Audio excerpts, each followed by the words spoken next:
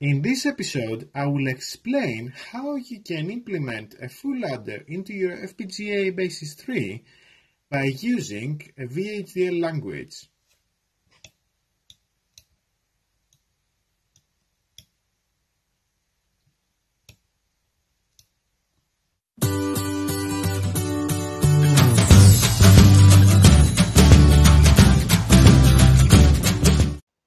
Hello guys, welcome to another episode at Time Electronics Support, and today we are going to discuss about full adder and how you can implement it on your FPGA by using VHDL language.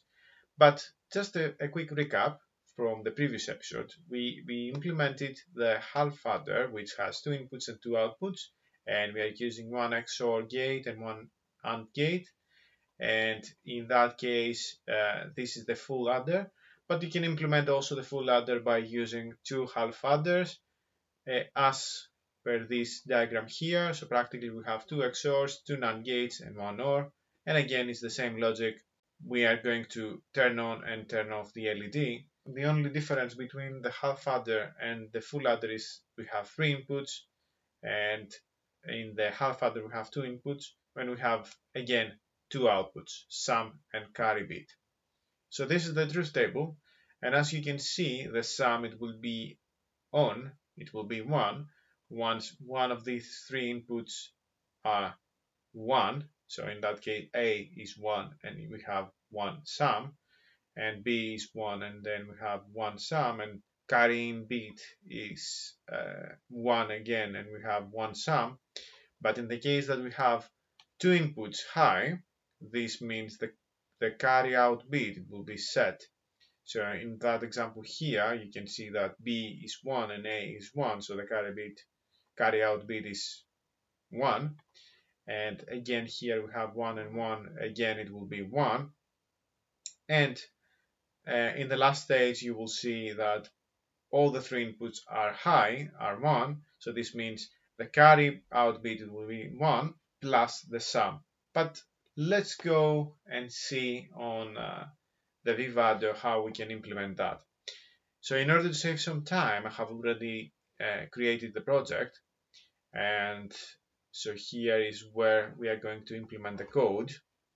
So do you remember I said we need to create a new design, which is going to be where we are going to implement the code, and then we have to create the constraint, which is this one. So I have already selected, so we have three inputs and we are going to activate the switch 0, switch 1 and switch 2. And again, the output, it will be the sum and the carry out bit, which is this one. So we need to give the same names, A, B, and C in, and sum and C out. And let's go to implement that logic by typing on using VHDL language. So first of all, we'll start with the sum. So we need to go here and sum. It will be equal to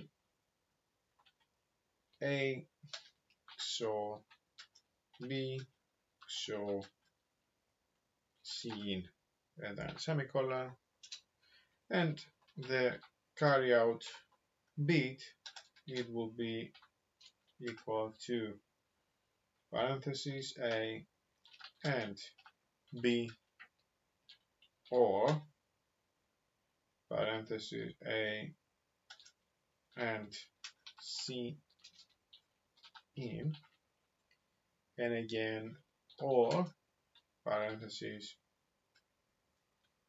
B and C in, close parenthesis, semicolon. And actually this is the code that you need to type on the Vivado in order to implement that logic. But let's go into the simulation and see what we have done. So by running the behavior simulator, and this is our simulation, but you need always to remember that we need to add force clock. So let's say the leading edge, it will be 0, and the trailing edge, it will be 1. 0, and then we'll say this one, it will be 10 nanosecond, and my second input, it will be again leading 0 and trailing 1 on both edges, and this one, it will be 20, and the third input, it will be again 0 and 1, and then this one, it will be 30. Let's see then what we have done. So by round to 40 nanoseconds, we can just zoom fit and zoom in here, and let's see. So this is the first input, is 1, so practically the sum is 1, and again 1 and 1 and 1, so this means both will be 1, and it's exactly as we expected. And let's see now the RLT analysis.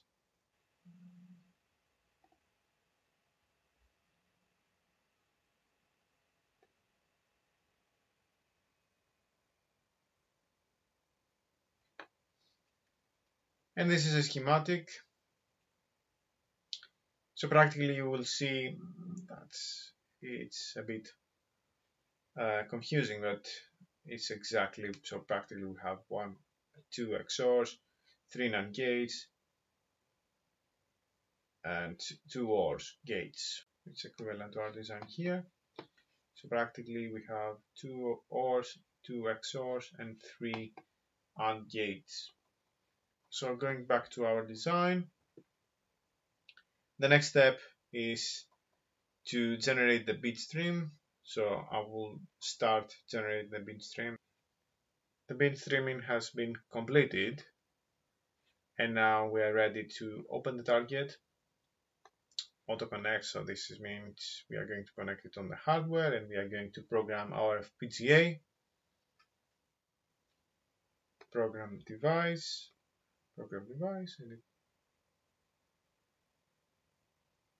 and now it's ready. Going back to our hardware, so now we have uploaded the software on our FPGA, and the first switch is the A, B, and carry in, and the first LED is the sum, and the second LED here, LED1, is the carry out bit. So by turning on the first switch, you can see that the sum is on, which is correct, as it aligned with our truth table. If we turn on the second switch, again the sum is on, or the third, the sum is on. Let's turn on A and B, so now we can see the carry bit is set. Again with the C in, and the B is the carry out is set. And let's turn on the 3 switches, and as we can see, the sum and the carry out bit is on. So that was it for today. Thank you for watching this video. I hope you enjoyed. If yes, please share and subscribe to my channel, and I will see you in the next episode.